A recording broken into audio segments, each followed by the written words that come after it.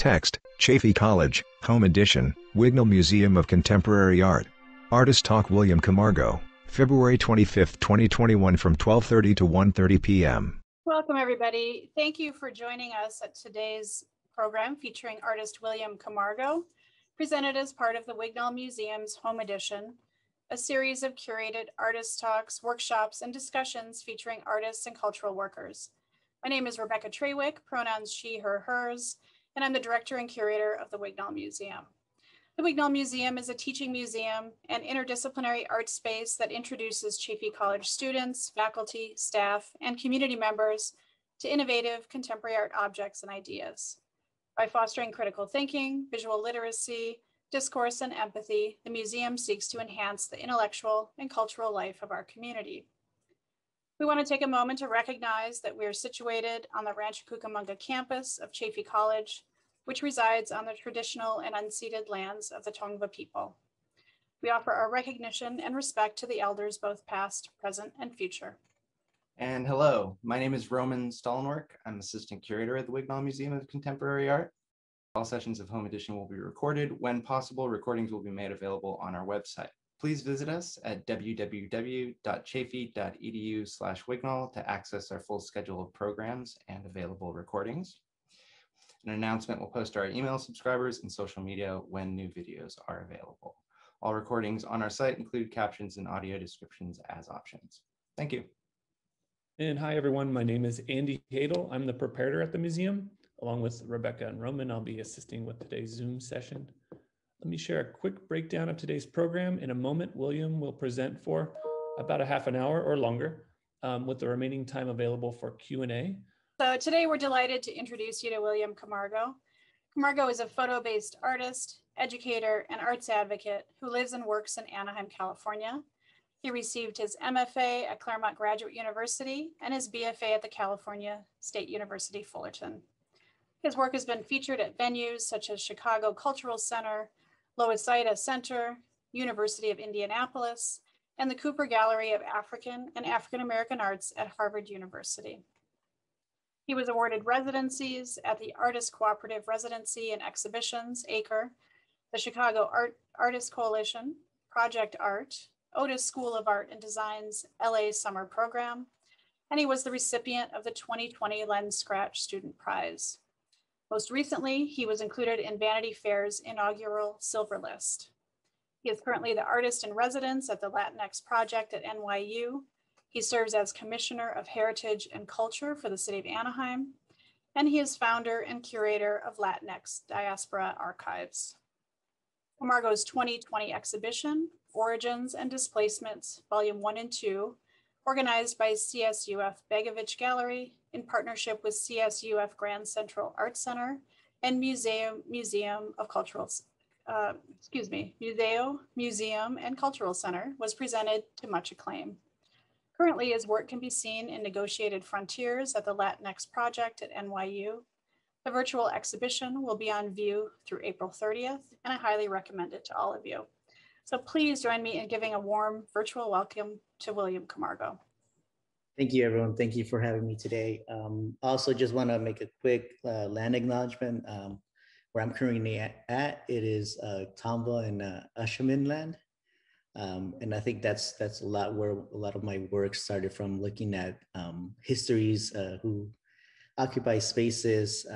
We are the borrowers of this space, and there's still a lot of indigenous folks out here that I think, don't really get recognized, or we think, they've moved away. But that's a little bit of my work that I do in the community is trying to bring that history and those counter narratives in front, and talk about the erasure that happens with history. I am a photo-based artist, a community archivist, and an advocate and an educator. I think those are all somewhat important to think about how we can kind of create these counter archives and kind of counter narratives, and always kind of think about the canon in photography and all these spaces, the archives as well. Home movie stills. I like to start off with this because it's a reminder of of home, which is still home. And I've been lucky enough to be back and create work about home. This was a home movie on VHS that was archived by XM Collective, who is still archiving movies of the Latinx diaspora in Southern California. If you look them up on Google or Instagram, they're taking, you're able to digitize your home movie collection. They'll give you a copy, and as long as they can keep one copy in their collection, it costs nothing, right? And I think that's that's partly due to the community collective that they want to, they don't want to charge folks to keep these histories alive. But Still Left of Me is a movie still from I believe it was my fourth birthday in Anaheim, California. I think when people think of Anaheim, California, they think of course, Disneyland. But I didn't recognize it as that. I recognized it as a close-knit community. I had about, I would say, at least over 30 family members that lived in this kind of mile or mile and a half radius. Sadly, there's only 2 families left in Anaheim, California, and the rest have kind of been priced out, et cetera. And I think, the 90s was this kind of another wave of activism and as well in Southern California, right? We think about the riots in 92. And this was quintessential kind of Southern California upbringing in brown communities. You see to the right, that's my cousin, what one would call quote unquote like cholo. That was something that was super close to me. I grew up in that culture. And also, there's those histories that don't get told of that culture. And to the left is you wouldn't never see like a police officer come by the neighborhood, and that something else was happening. And I think we all kind of related to each other. We asked for help. Our neighbors were helping us. It was a stop also for family members that migrated to the U.S. To make a pit stop at our home or my aunt's homes and kind of, go on to other cities that they were gonna work at. School photos. Thinking about my own history, I thought about everyone that had stepped in Anaheim, that possibly left their mark in, in the city's history. I came back after a stint in living in Chicago, and one of the first things I did was always look at my family history, like my family photographs. I realized that I had family here that was here earlier than the 70s, than that I was told about. And also, some of the history that I did find about the city of Anaheim, about the racist policies that they had, the segregation, was all through this alternative weekly newspaper called the OC Weekly, which sadly is now a defunct newspaper. And kind of taken out from that point, I thought about there must be some kind of documents that told me this information, that made this history valid, because right, the people that hold the knowledge, that hold valid knowledge, in especially in academic spaces, were mostly white males. And I think when I was looking at when I was in school, in grad school, learning from Black feminist scholars, their struggle was having to validate their knowledge, having to show proof that these histories did exist. So right, working twice as hard to definitely say we are here, like we are still here, and we're still going to be here.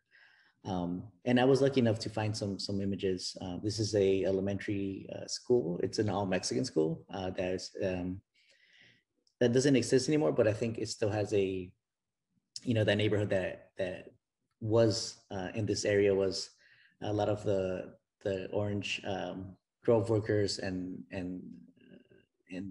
the folks that packed the oranges all lived in that neighborhood, and it was made specifically for them, right?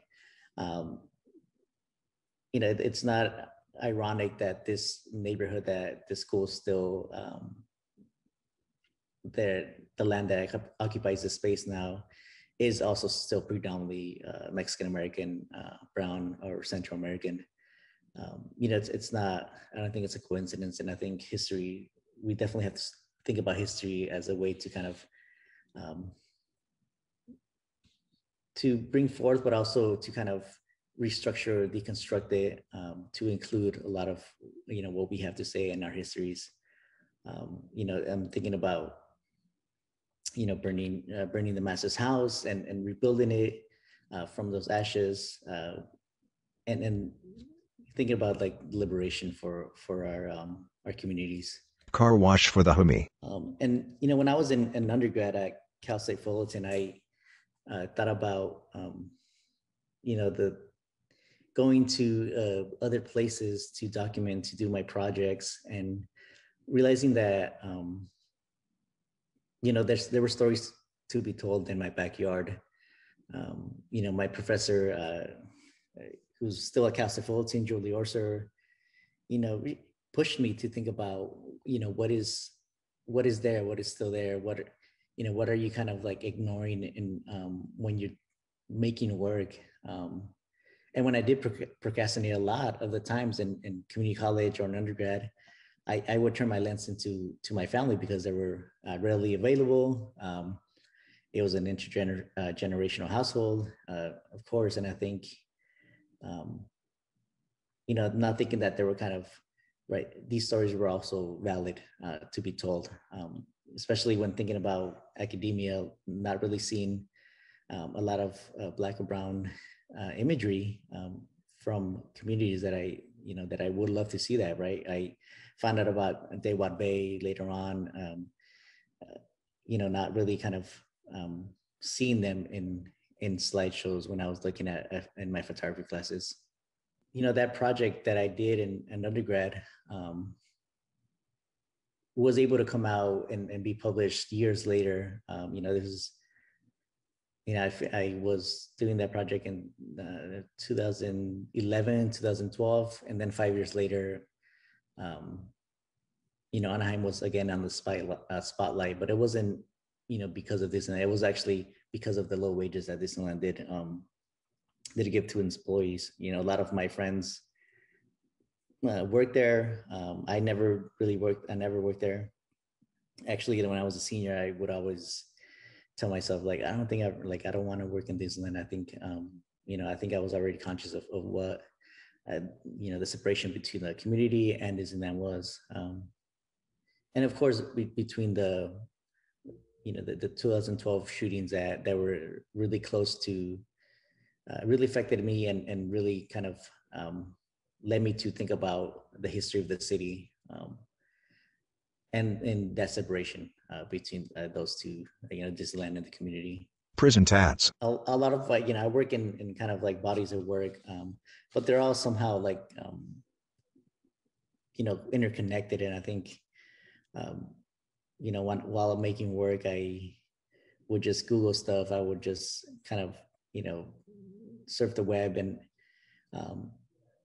this was like when I was rethinking of when I looked at, those images from my home movies, and I realized, and I saw these, that these tattoos that my cousins did have. And then again, looking at media, looking at what they were like kind of portraying Black and brown folks in those spaces, right? We see the kind of disconnection between media and how they portray folks, these kind of stereotypes that still exist.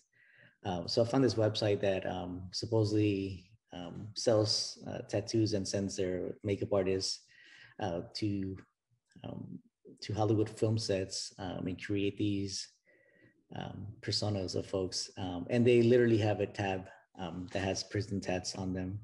And realizing too that I have these quote unquote prison tats, and a lot of my family does. And but there's this projection that was given to these things, right? Taped on tats. And this is what, these kind of two images are about, right? And I wanted to kind of, make it a bit comedic as well.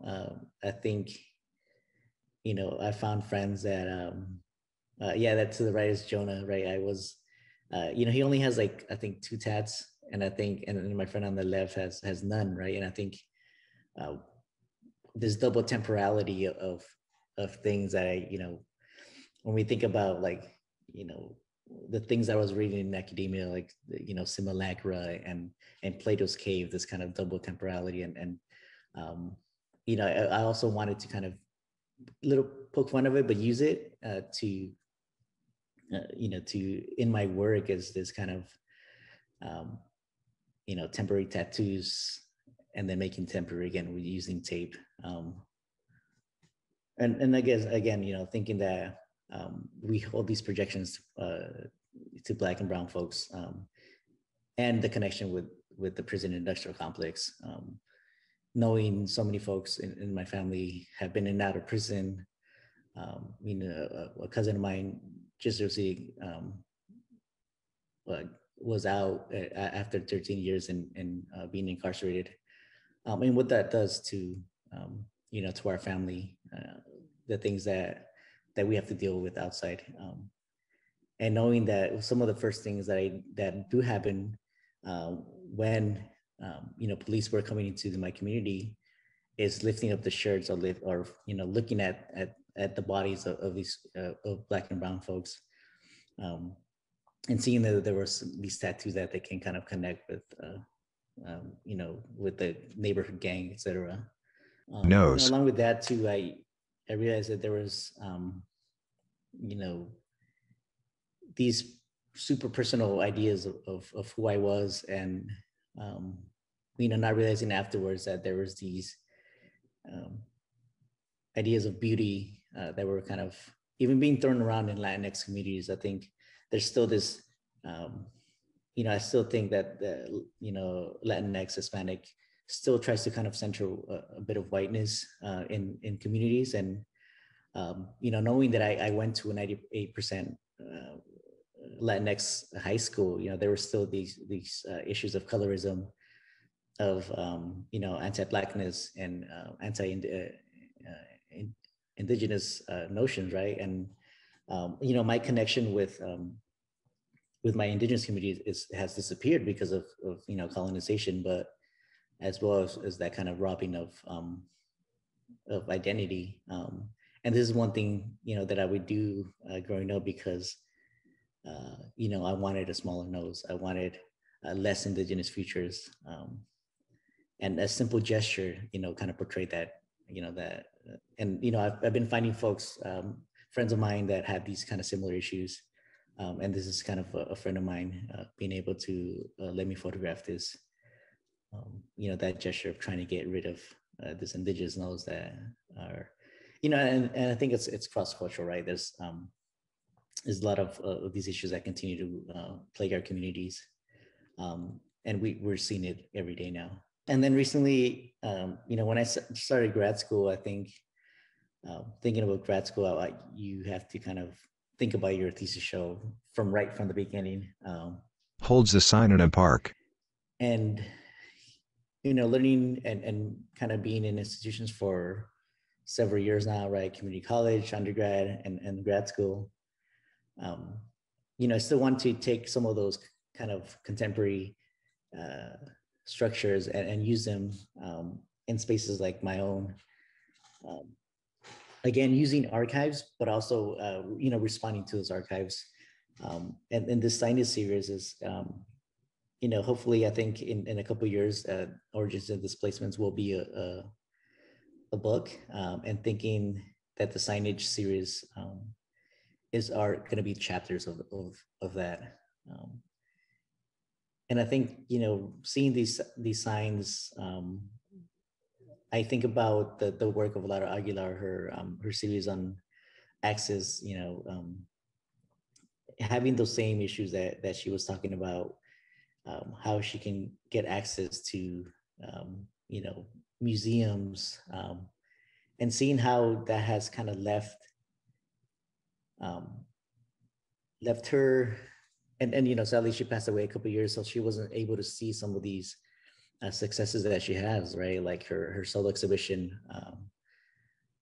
being traveling across the country, and I think it is because of these economical issues that we deal with in photography. Is she's not getting her due while she was alive. You know, she's getting it afterwards.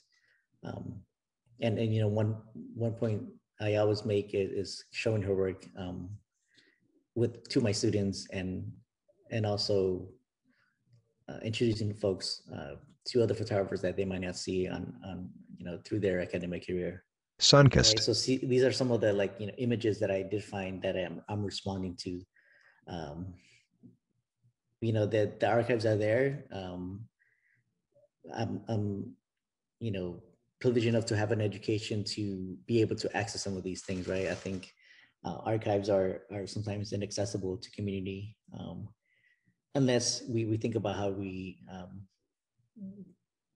think about putting these you know, these archives in public spaces, which is something that I am thinking about as soon as, you know, we're able to kind of be outside and kind of conversate about issues of these, is as a commissioner is being able to bring forth projects that are in cooperation with community. You know, not being someone coming into community and thinking that we know what the community wants. Even myself, that I do come from a community, you know, there's still that kind of relationship building that you need to have. And this kind of, I put this back to that first image is, that states this park used to be segregated, because in those days, in the 20s, this park, which is now Pearson Park in Anaheim, you know, I wasn't sure what side of the park was segregated, and knowing that, finding this image from the 20s of this brown baby in this area that I do know where it's at, thinking that maybe this side was the only side that Black, brown, and indigenous folks were able to be at. I think, you know, I think it was a huge finding for myself to think about, oh, the side where I used to practice soccer was the side that I wouldn't be able to go, you know, back then. And making those connections, right? I think archives and moments in histories, when not put to the forefront and kind of have to deal with it, is there's some kind of interconnection that happens with events, you know, that we're seeing today. A market. And you know, I kept continuing to still think about how to document a community along with the project. You know, I was doing these kind of performance documentation of my performances with the signage series, but I still love, you know, documenting the beauty of my community, and thinking about also like who I was seeing at that time and undergrad. You know, Stephen Shore is one that I always see and in you know, slideshows of contemporary landscape photography, and just in general, like contemporary photography. And I, you know, I his work is great, and I think I'm using these tools that I've learned, and kind of project myself into this canon. And I think there's been a lot of talk with, you know, friends of mine of what to think about when we think about the canon. Should we just kind of insert ourselves, or should we kind of rebuild it from the ground up? And I think that's one way to think about, you know, how to teach these artists such as Ansel Adams, Edward Weston, and think about them more critically, right? When we think about Ansel Adams and his imagery of nature, you know, I'm thinking about like Manifest Destiny, City Hall. and you know, when thinking about like what kind of you know, work should we be introducing in kind of academic spaces, or even just, right? I mean, I still want to teach, and I still want to open up space for other photographers that look at me, that don't really see themselves in the archive or in the in the canon, right? And this is again like thinking about the Master's House. Like, and this is a great book. If want to take a screenshot of it, it's asking those questions, and what we can do to think about, as the camera was used as a violent tool for oppression for communities of color, especially Black communities. Damn. 4 of them got elected? And again, thinking, this image was made, and thinking how possible it was that 4 Klan members were elected to the city council, and how 10 out of the 12 police officers during that time were also official members of the KKK. And it took me back to another moment in Anaheim history in 2016, when there was a small KKK rally in Pearson Park, in that same park, which was segregated in 2016. And what was it? No, it was 2016, I believe so. I didn't see it as a coincidence. I saw it as a reflection of our history, of our continued legacy of white supremacy. And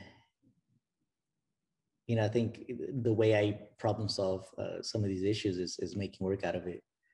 I am still continuing this work of connecting these past moments in history to contemporary moments now. Why is it that we still have de facto segregation in our schools? It's not. I don't think it's a coincidence. It's a tool of white supremacy that allows these things to happen. And I kept just documenting and thinking about these kind of banal moments too in my neighborhood. The kind of resourcefulness that our community does have. Bulletin board. Like I document with a medium format camera, a pretty hefty one, so that it's not me kind of like parachuting into community. I used to be a photojournalist, and I think that was always a concern of mine of having to make the work, but also again being in cooperation with them, not just coming into a new neighborhood and being there for 5 minutes and then taking off. Obviously, I think photojournalism, with the rise of the internet, made it a bit harder, because we wanted that news fast. So we wanted to see context so fast that those mistakes were made. And I think now being able to kind of concentrate and work more, that I allow myself to actually be in community. And additionally, like, I'm not just an artist. I also do some work in the community with mutual aid with the school district. The backyard haircut. More like, I would say 80% of the time I'm without my camera. And again, keeping, documenting my own family. This is during the pandemic. We're still in the pandemic. It's my brother giving my dad a haircut. All the barbershops are closed. And I think that's still these moments that we should really look back at and think about that. Our community was the one that was helping us out during this time. Y'all forget who worked here? And this image at the museum had a little bit of a kind of the board of the museum was talking about this, because I think now the packing house is kind of I don't go to it much anymore. I think they're trying to think about how do you think about a historic place that definitely a lot of brown and native folks work there, and think about how it's now like, I would say like now like the Grand Central Market in LA. It's been like gentrified, and I think what it was before as a place for folks that maybe didn't have enough money to buy a whole space, were able to kind of rent out a location there. I don't think many folks from the community in Anaheim really go to this area anymore. But then again, like thinking that this was leased for very cheap. And, thinking of like, could have been leased for maybe a community center, a space that definitely served the people. Anida. Again, this is just kind of the continuation of doing portraits, doing landscape, along with the signage series as well, to kind of give a face to a little bit of who I'm talking about now. Chicanx still life number 5, Araceli and her chicken she ate later. I think I also like to play around with titles. I sometimes have different titles if something just comes up and I think about it later on, because when I did first take this picture, I think 2 months later, she told me that that her father, it was meant to be eaten, and that later on, that kind of like full cycle. And in some neighborhoods, I think, especially in LA, you'll see, chickens running around the neighborhood. It's, I'm thinking of, that's how my family was feeding themselves. And before they migrated, it was mostly from the land. They raised their own food.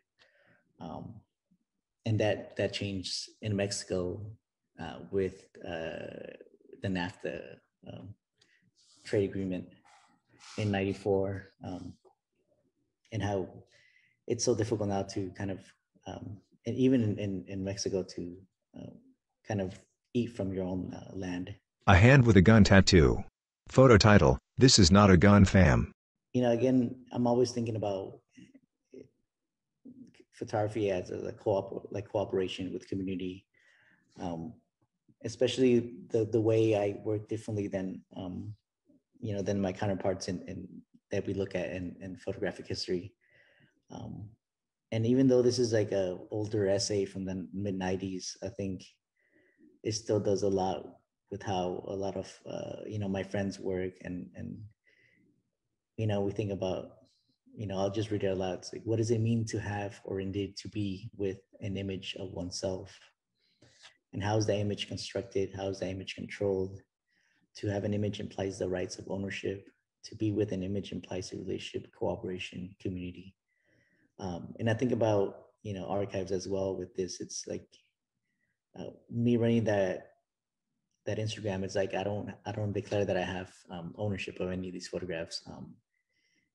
If there's a community member that wants me to definitely show one particular image, and they give me 5, then I'll show that one. It's having, I don't have control of that, that's the community's control. And I think it's a kind of, we're seeing this wave of like digital archivism and Instagram. And again, we're trying to change the narrative, right? We think about the Black archives, we think about Veteranas y Rucas. It's a different way of collecting these, sometimes these like ephemeral moments of community, right? From, I'm thinking of Quinceañera archives as well. It's so different than and I don't have a degree in archiving, but I think it's a different way of looking at how institutions do collect work, collect family photographs, collect other objects, and also this wave of like Native American folks asking for their all their items that that these museums own. A young man runs in a photo. Yeah, hopefully someone wants to give me that degree.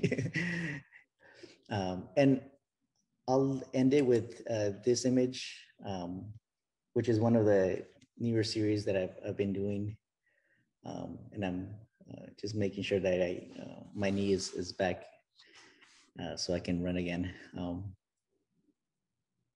But a different version of this image got me in a little fight on Instagram, and I never thought John Davola was actually going to see this work. And this is this work kind of I wanted to share. Like, I was so angry with what happened with Ahmaud Arbery, which a couple of days ago was just the 1-year anniversary of a shooting, and how there's still these kind of negotiations that we have to do as Black and Brown people, and I think queer folks as well, with how we can kind of move around in a space that, again, 95%, Mexican American neighborhood.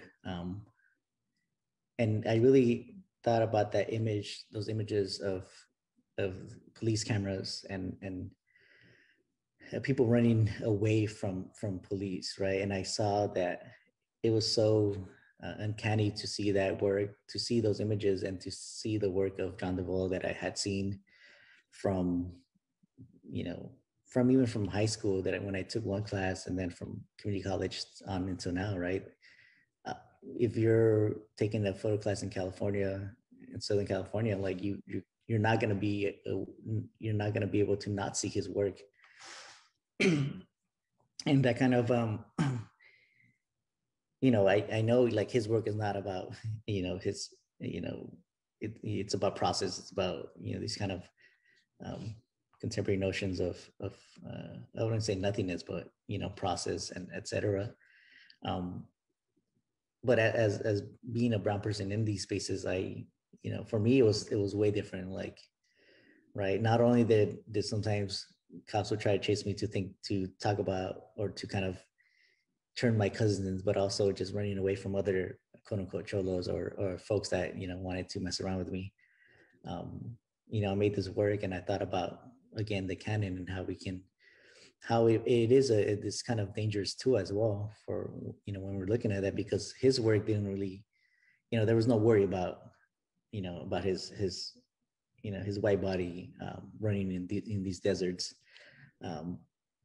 And of course, right, I wanted to do this in a neighborhood that, again, it's my own, that I grew up in, that I thought about this, and I thought about the alleys, the different parkways that, and also this, I think later on a car was at the end of the alley was like yelling at me, thinking he's like, that I was running away from someone, right? These things that you don't see in the photograph. And, I think, I think about these relationships with space and our bodies as well, and how we have to kind of navigate them, because there's still, even though it's a predominantly brown community, it's still kind of,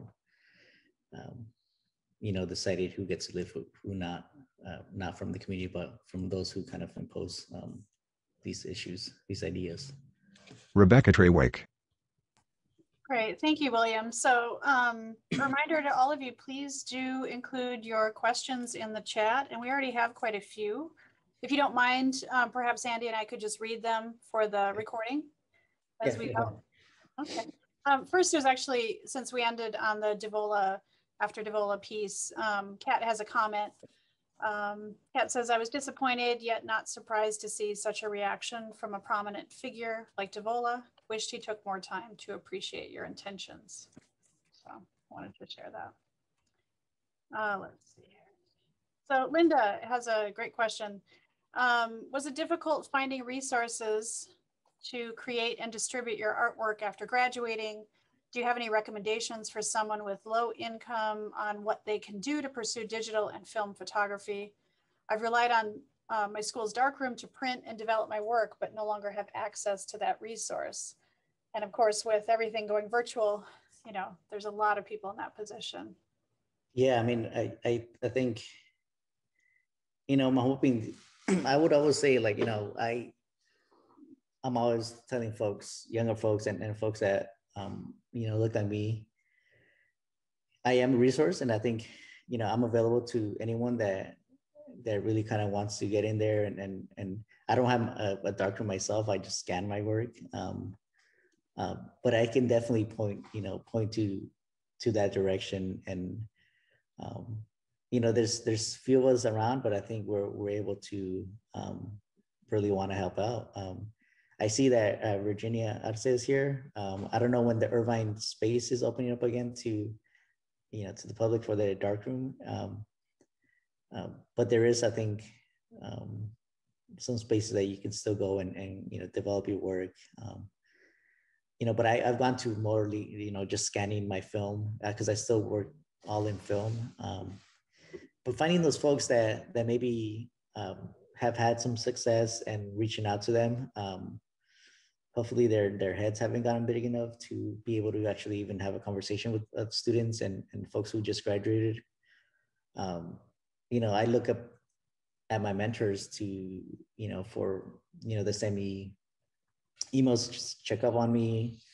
I was lucky enough to TA for Ken Gonzalez Day, which, his work is, his longest project on erased lynchings has been a great inspiration to my work too. I TA'd for him for 2 years, and he's been amazing in response to my texts, and I know he's sometimes busy, but he makes himself available. And I think finding folks like that is a really great asset. And you'll be surprised, like if you like someone's work, reach out to them, and I think hopefully they can respond. But you can find community on Instagram too, on these kind of digital platforms. There's based on Facebook, it's like photographers of color. There's Diversify Photo, which is a great space that I joined early on. And these things don't cost either. So I think, there's always questions that you can ask in those forums, and folks will reach out. And I mean, it is, film is quite costly. I definitely agree with that. And I think, use your student ID still. If you graduate, I still use it and get that student discount. I don't think anyone from like, what do you call it? Freestyles here, right? Consider using your iPhone if you have one too, right? Cameras aren't bad. Yeah. So Virginia did add that, they'll be opening soon, like when it's safe. And they do have a very affordable darkroom. It's black and white, wet darkroom processing stations. And the techs are great there too, so. Excellent. So Stephen has a question. Which of your works do you think was deemed the most controversial by the general public or critics? And how do you defend your art to those who don't understand it? I'm thinking about like, who am I making this work for? I think if, obviously it's also too like, there's some folks that will never like my work. And I don't think I want to hold that grudge against them or try to make work that is somehow gonna make it like it, right? Because I think there's always this kind of internal issues that if folks don't like my work, because it's centering, the quote unquote the other, like sometimes we learn in school, right? There was that chapter I remember in undergrad, it's like the other, which was like Black photographers, Native photographers, women photographers. I think I don't think it should be kind of, it wasn't a big kind of, I wasn't upset that people didn't like my work. I mean, the John DeVoe stuff was like something that was kind of spoken about a lot. And I mean, there was a couple folks, but I really enjoyed, like, the great support that other photographers, one I did have a talk with Paul Sapuya, who I had a conversation with a couple months ago, was a great supporter of the work. And I think, I was fine with that. It wasn't, I thought that John DeVoe and I would have a great conversation about this work. I don't really like to, I don't say like, if I have to defend my art, I think that's an issue with them. I don't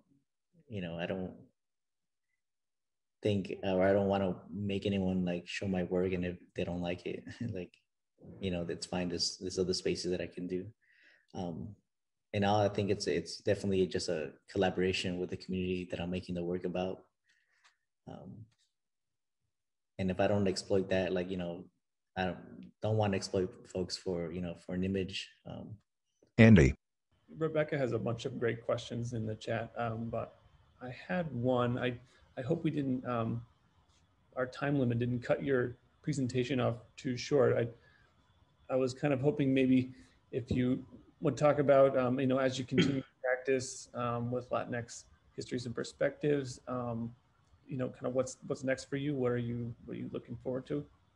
Yeah, like I mentioned to y'all before, sadly I wasn't able to have a in-person exhibition at the Latinx Project, and that's a great space that that is that's not too old, and I think it's a couple of years new. That I think it's like everyone should be following to see what's next in Latinx art. And so I'm working on a catalog of that exhibition that I think hopefully will be out in April. And then a long-term book about origins and displacements in, I think, late 2022. But again, I'm hoping once we kind of go back to a somewhat normal is continue this collaboration with my own community, right? I've been quote unquote promoted as co-chair of that commission, and we're currently working on the public arts plan. And one of my concerns is how this plan is definitely going to have input from community, from youth, from our elders that live here, and because we want to see equity in the arts. In my own in Anaheim, I never found out about the amazing murals of Emilio Vasquez that I would see every day, because it's there's a mural right next to this park that I grew up on, and I never knew who painted it, what was the story about, and the pride that work showed about, of being brown.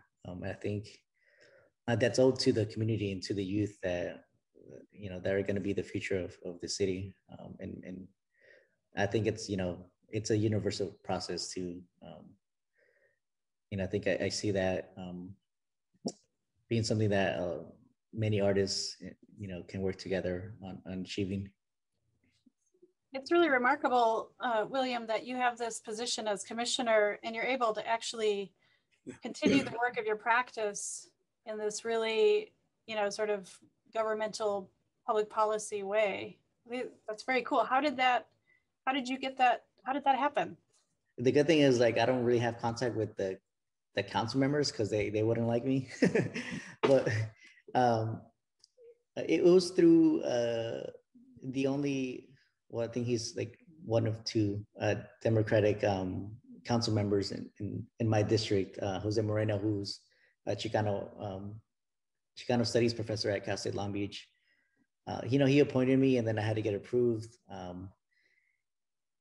And I think, he realized what I was doing. I was working with youth and community in Chicago in the years I was there.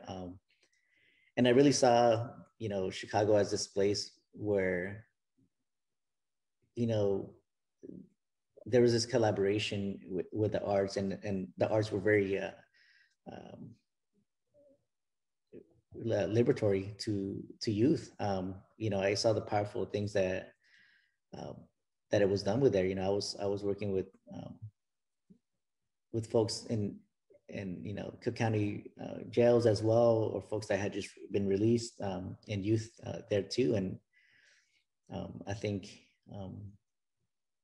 I wanted to bring that here too. Thinking about my own community and how I was, went through public school. I wanted to give that kind of opportunity for folks to learn about this, and public art is one way to do it. I think I think art as an act of liberation is something that I'm trying to kind of convey to, not everyone agrees with me in city politics, because I didn't ever attempt to be in a position like this.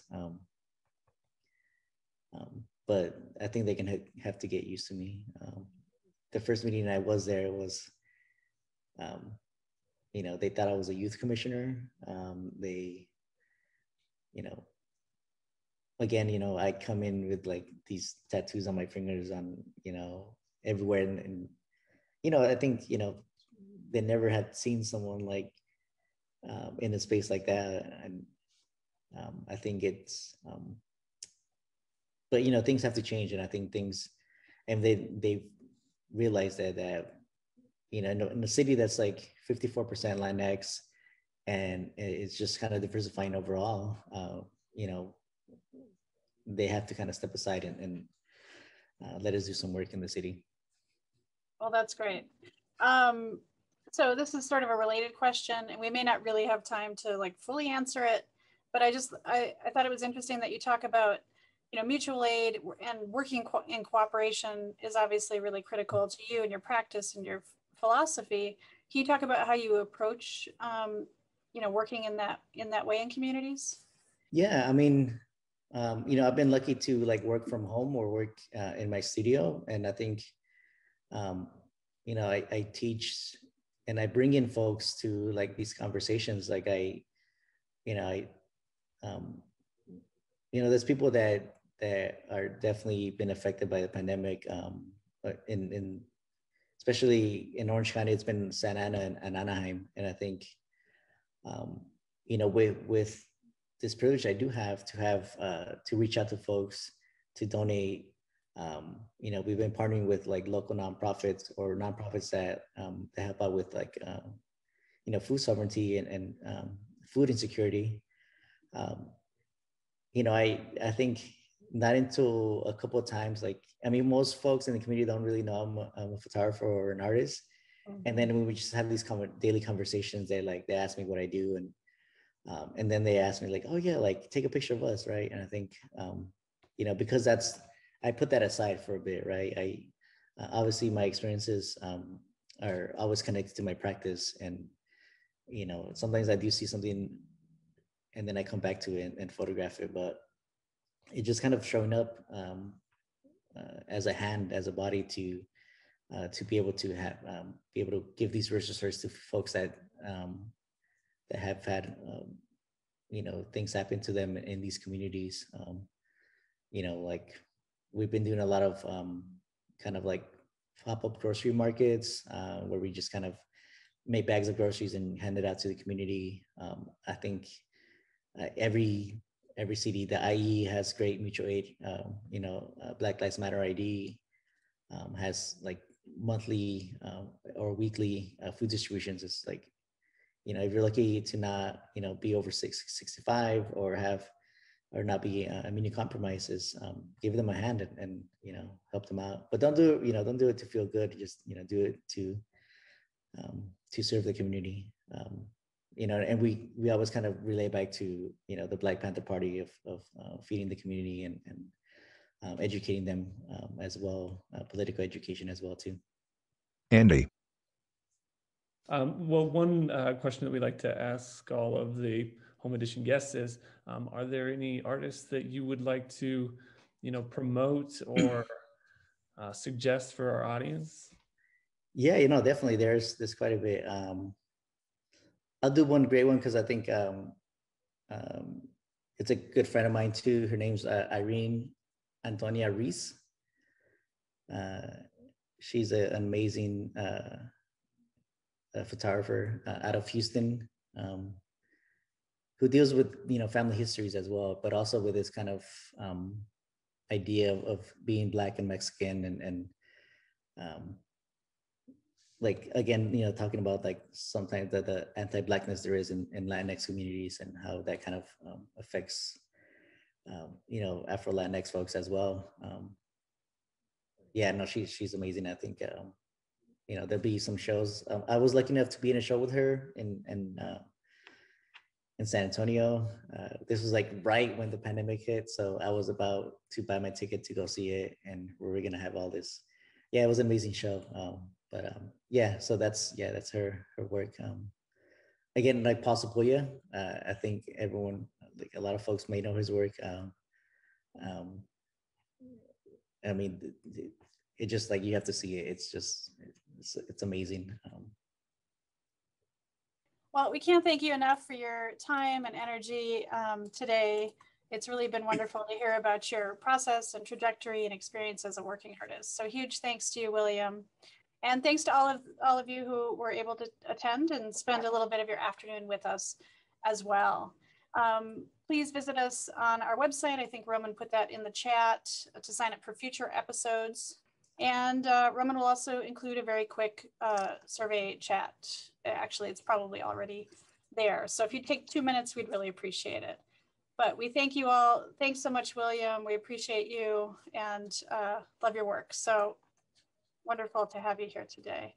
And thank you also for being a resource for everyone who's here. That's beautiful. Yeah, definitely. Thanks, everybody. Please be well. Take care. Stay safe. Chaffey College, Home Edition, Wignall Museum of Contemporary Art.